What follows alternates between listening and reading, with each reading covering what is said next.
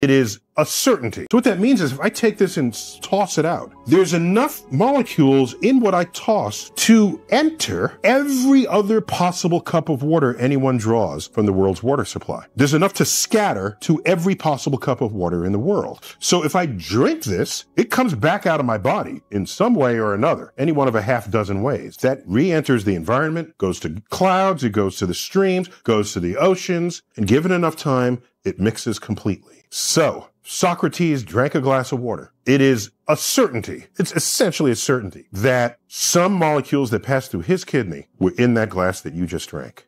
And it's not only that, by the same reasoning, there are more molecules of air in every breath you draw than there are breaths of air in all the Earth's atmosphere. So by the same calculation, every breath you take, some of those molecules pass through the lungs of whatever is your favorite historical character, Jesus.